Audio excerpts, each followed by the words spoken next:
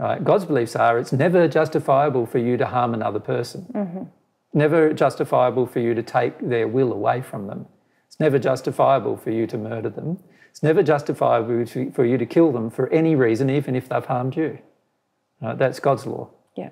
And every time you justify that, right, you're basically saying to God, no, none of that applies. Yeah. And as soon as you say that to God, you've basically broken a heap of laws in that process, and you're going to experience some pain as a result of those, the breaking of those laws. So it's very important that we understand this important point with regard to this question. Yeah. So the question, am I responsible for others' pain, is directly dependent upon this, who actually resolves whether you've caused pain or not. And it's God and God's laws that determine that, not yours. Yeah. Yep. So from God's perspective, if you have caused or wanted to cause or thought of causing another person pain, you have broken one of God's loving laws, and as a result, you will become responsible for what happens. And you're responsible even for the use of your will in that way, regardless of... Correct. Yep. Regardless of whether it actually happened or not, in fact. Yeah. So you can even think of doing something and you've already sinned from God's perspective. You've already broken the law of love from God's perspective. That's how fine it is, right? And this is why I said, and that is recorded in the Bible, that if you even look at a woman as to commit adultery with her, you've already committed adultery with her. You've already done it. Yeah. Right? You've already done, every time you look at somebody and you feel like you want to murder them, you've already murdered them. From God's perspective, there is a desire in your soul to murder that person, and the law kicks into gear. The law says you're now responsible for any pain that person feels. That's a pretty fine law. It is. Because the person's going to feel some pain coming from your soul towards them going, I want to murder you. There's a feeling coming out of your soul and it could potentially enter them, saying to them, I want to kill you, I want to murder you, I want to restrict your will. And that if that feeling enters them, you are responsible for their pain. You are. Right?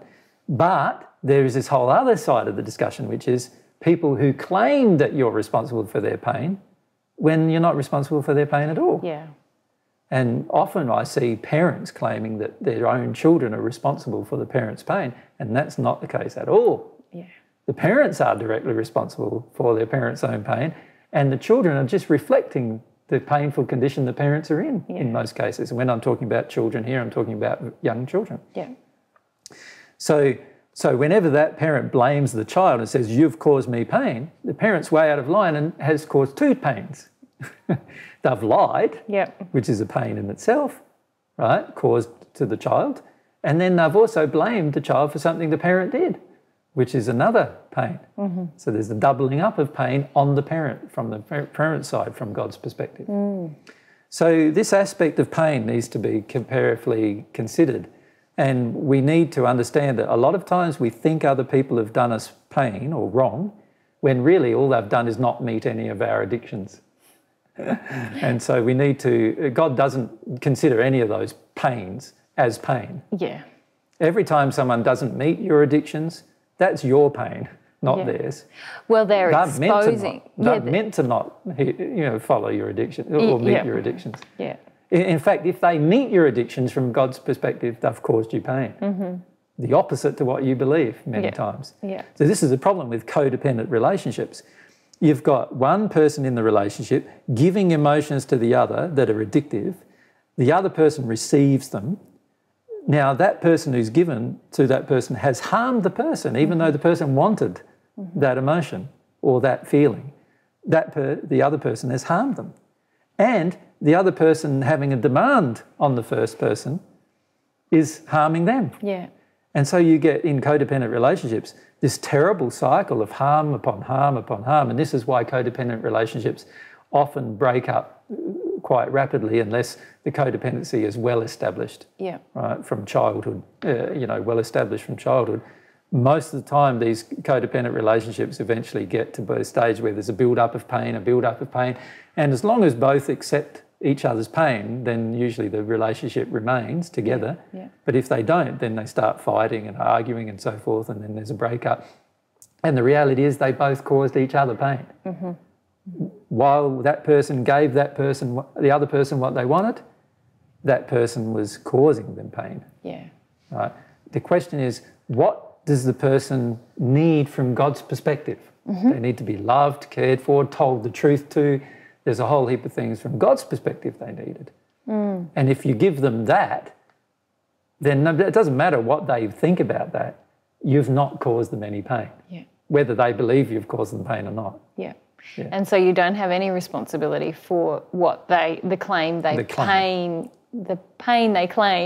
that they your feel. Fault. Yes. Yeah, you have no responsibility for that. Yeah. So when I tell someone the truth and they tell me that I caused them pain, I go, no, I have not. I can't take any responsibility for that, and I know for certain God doesn't attribute any responsibility towards me, because in telling you the truth, I've given you a gift of love, in fact. Yeah. And the fact that you don't want to receive it is one of your addictions. That's what's causing you the feeling of pain. Your addiction to not have the truth. Your addiction to believe the lie is what caused you pain. Yeah. So that's very, very different than me lying to somebody. If I lie to somebody, right, then I've caused them pain. It doesn't matter whether I did it for the right reason or not, you know. It doesn't matter what reason I did it for. I've caused them pain. Yeah. So I'm responsible for the pain they feel. So it's like a man who's in a relationship with a woman and he cheats on the woman and he doesn't tell her, right? He's caused her pain. Yeah. He's telling himself, I won't tell her, so I'm going to prevent her pain. But he's caused her pain. He's broken the relationship.